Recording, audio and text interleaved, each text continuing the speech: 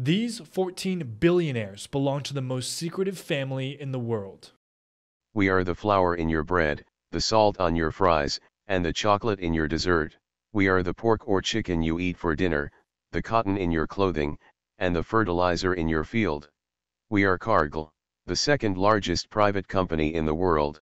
Cargill has engaged in wartime profiteering in World War II. They tried to corner the corn market during the Dust Bowl, and they've obliterated rainforest biomes. They made a record $165 billion last year. Their intelligence on food and agriculture has even been said to exceed the CIA's. But it's entirely up to the Cargill family what is made public, because they still own 88% of the company. They are one of 4 corporations that nearly all agricultural commodities pass through, but their invisibility is no accident. You can't boycott Cargill if you can't see Cargill. That's why